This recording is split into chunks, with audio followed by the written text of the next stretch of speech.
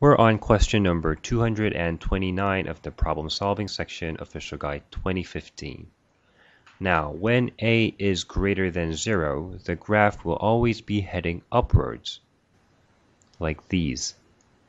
Now, first one will be y equals ax plus b, and the second equation will be y equals ax squared plus bx plus c, and the third one will be ax cubed plus bx squared plus cx plus d.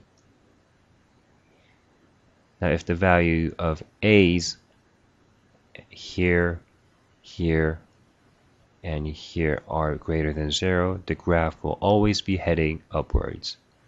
Now our question was x plus 2 times x plus 3 over x minus 2 was greater than or equal to 0. Now if we multiply x minus 2 on both sides, we get x minus 2 squared, and x plus 2 times x plus 3 over x minus 2. The direction of the inequality sign will remain the same because they are positive values. So x minus 2 squared times 0, we get x minus 2 times x plus 2 times x plus 3 is greater than or equal to 0.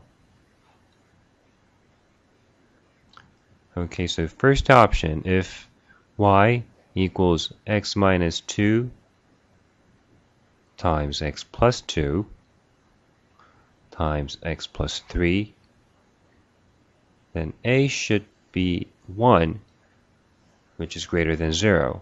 And secondly, y equals x minus 2 times x plus 2 times x plus 3.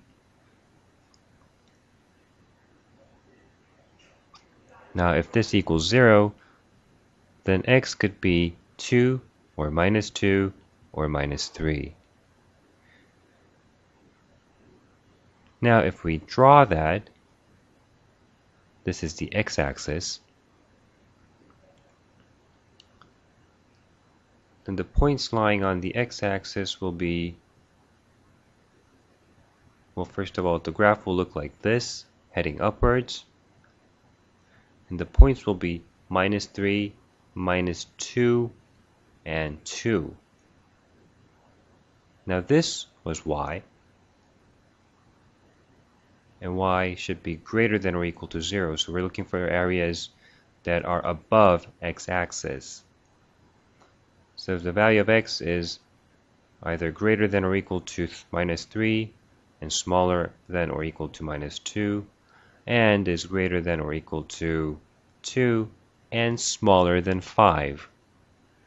So the satisfying x's are minus 3, minus 2, 2, 3, and 4. But 2 can't be an option because it will make the denominator 0. So we cross that out, and there are 4 answers. The answer is D.